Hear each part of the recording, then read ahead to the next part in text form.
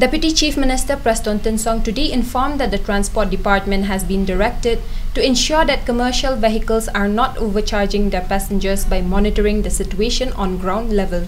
He also appealed to the stakeholders not to try and take advantage of the situation, stating that their grievances were already addressed in the month of February when commercial vehicles called for a strike against the rise in petrol and diesel prices and demanded for a revision in fares. Transport Department to make sure through the district transport officer to make sure to monitor even about the way, be it the drivers or the owners of the commercial vehicles, that they should not take advantage out of this situation.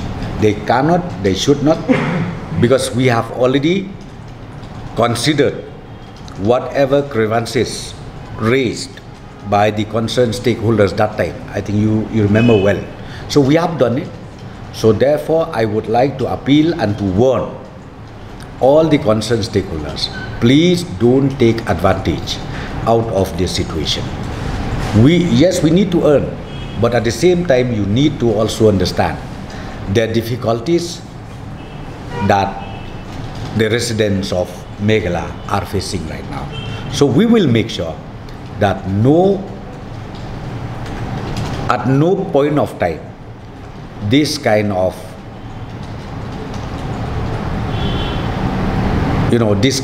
advantages taken by any person or any concerned stakeholders should happen.